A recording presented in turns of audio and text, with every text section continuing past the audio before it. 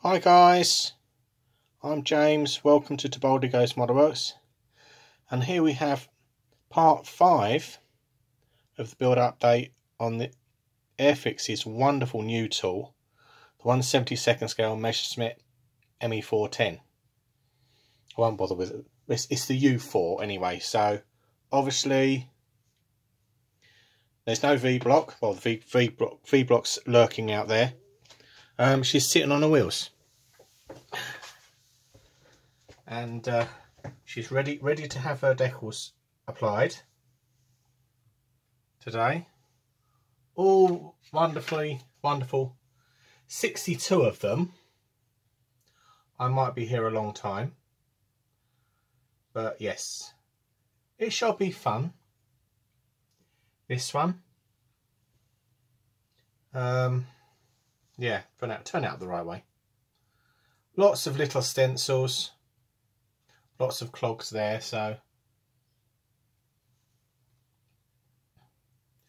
and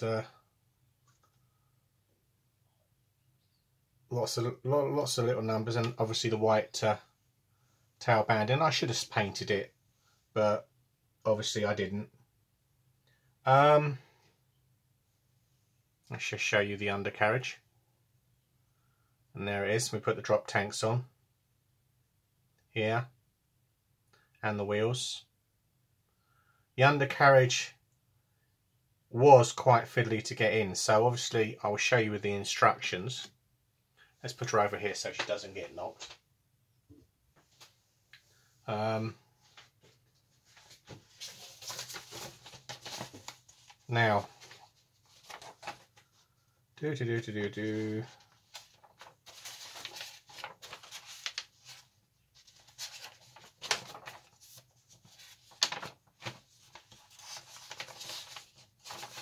bear with me. Now it has obviously the visible holes in. So first off, on number 58, you glue that piece on when it's in the sprue. On the sprue, this piece is still on the sprue, because obviously that way you haven't got to hold it. Makes it easier to hold. Glue that on, let it dry. Same with it. Same with the other one.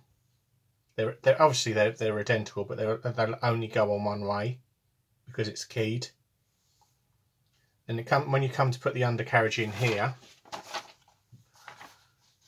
you've got a keyway on the undercarriage side, the main oleo side, and obviously one on the support side, which isn't visible. So obviously it's like a fork, and it goes in to the undercarriage bay. Not sure if you can see that. And then you've got to twist it and just wiggle it in there. But it's obviously put the glue in the holes, because it saves a lot of mess later. And it's the same with this back bit. Obviously that you put this piece in, don't let it dry. Then you put that bit in, and then you can move that piece forward when it's in place, so that piece doesn't get in the way. And then obviously glue it and leave it be. And obviously undercarriage doors, I literally glued those on this morning, and they went on like that.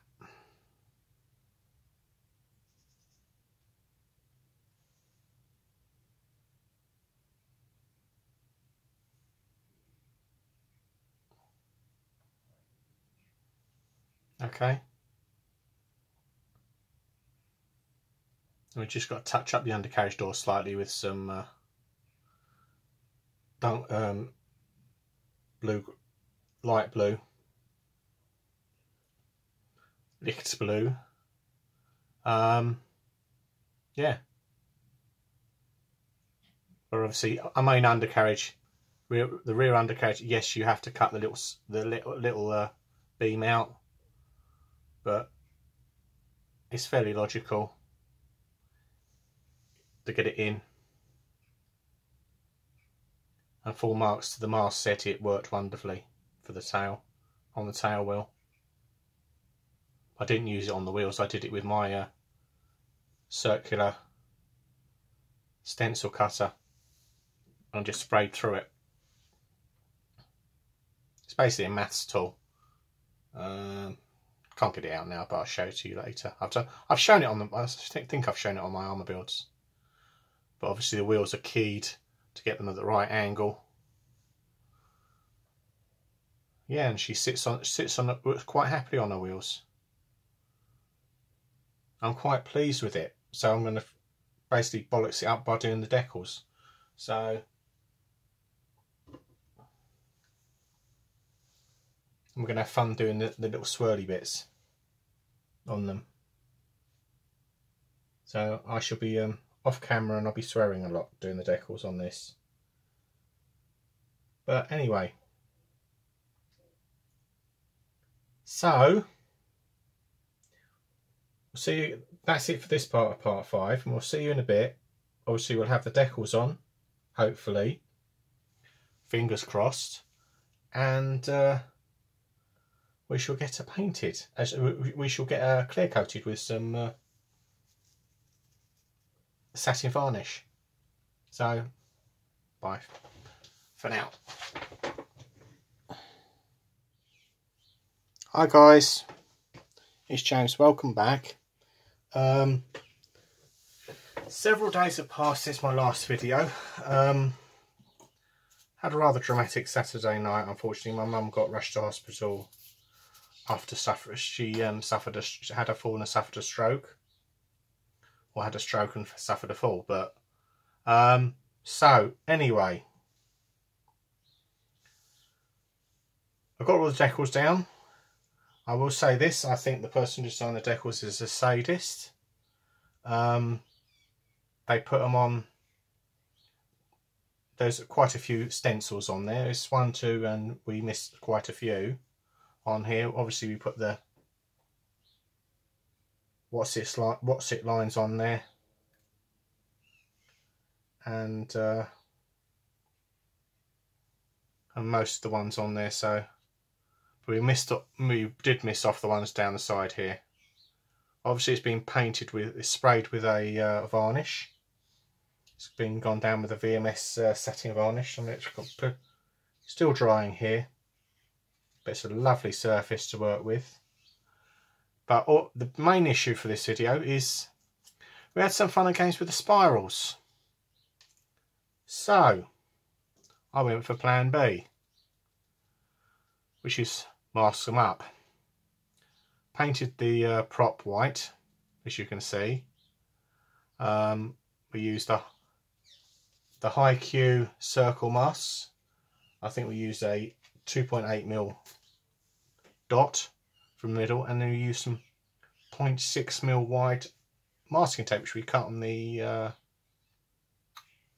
Infinity cutting board, and then we spiraled it round, and then we put some liquid mask in there. So hopefully today we'll see what that's like. So at the moment you've got to let the masking, the varnish dry on this, and then we shall come back a bit later. So bye for now.